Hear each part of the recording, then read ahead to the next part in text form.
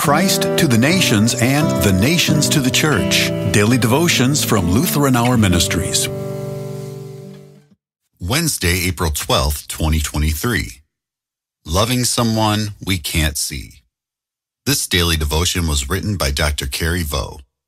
The text is 1 Peter 1. Blessed be the God and Father of our Lord Jesus Christ. According to his great mercy, he has caused us to be born again to a living hope through the resurrection of Jesus Christ from the dead. Though you have not seen him, you love him. Though you do not now see him, you believe in him, and rejoice with joy that is inexpressible and filled with glory, obtaining the outcome of your faith, the salvation of your souls. It's a weird situation that we are in as Christians. I can't deny it. There's something really odd about having the most important person in your life invisible, inaudible too. Our contact with Jesus is different than it is for our other important relationships.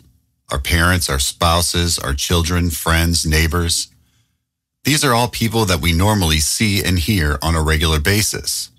In fact, that's how we keep up the relationship. We call it staying in touch. But what about the most important relationship of all? Well, we definitely stay in touch with Jesus, but the way we do it is different. Prayer, reading the Bible, hearing preaching, going to communion. And we benefit from these things, there's no doubt. But it's still weird. Why does God make it this way? I don't know. I can see that there would be a huge practical problem if you have billions of people all wanting to spend quality time in Jesus' physical presence. There's no this world solution for that. No doubt God will work these things out in eternity, and I don't need to worry about that. But right now, things are hard. Because, of course, there are many times when we desperately want and need to see him face to face, feel the touch of his hand, hear his own voice speaking clearly to our ears. And except for extremely rare visions and miracles, we don't have this. And it hurts. Who would put up with this?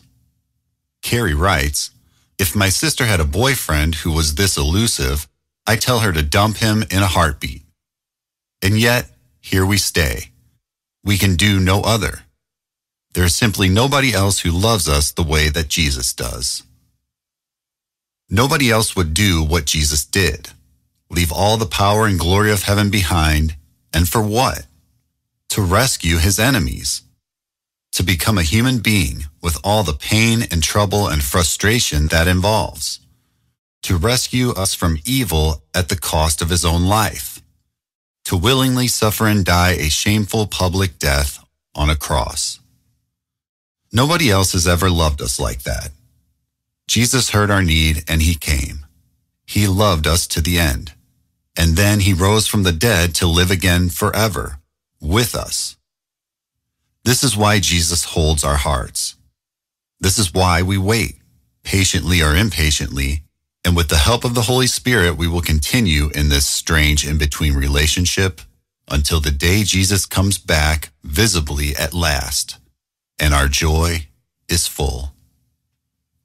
We pray, come quickly, Lord Jesus. Amen.